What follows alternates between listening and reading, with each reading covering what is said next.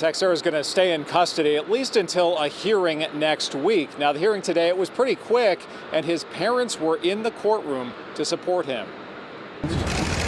Jack Teixeira's parents quickly left the courthouse after the hearing, less than 24 hours after the arrest of their son was broadcast around the world.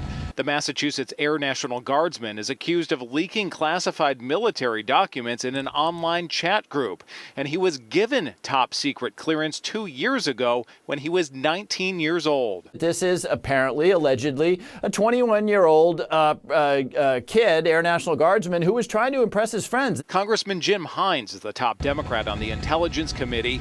He and others say protocols need to change. A lot of congressional oversight work we need to do to fix these systems that are constantly allowing, or at least regularly allowing, our secrets to get out into the wild. It points to a problem that's endemic in our national security structure. The FBI affidavit says the leaked intelligence is related to the war in Ukraine to inform senior military and civilian government officials during briefings at the Pentagon. It puts our servicemen and women in jeopardy. The scope of the potential damage is not yet known, but in court, Teixeira had the support of his family, his dad saying, "Love you, Jack," and the 21-year-old responded, "Love you too, Dad." Security officials are going to take a hard look at both how they safeguard classified information and how they evaluate online activity on social media forums and put in place more protective measures.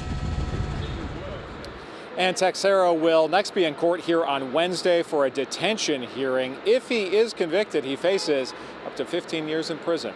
We're live at the federal courthouse tonight. John Atwater, WCVB News Center 5.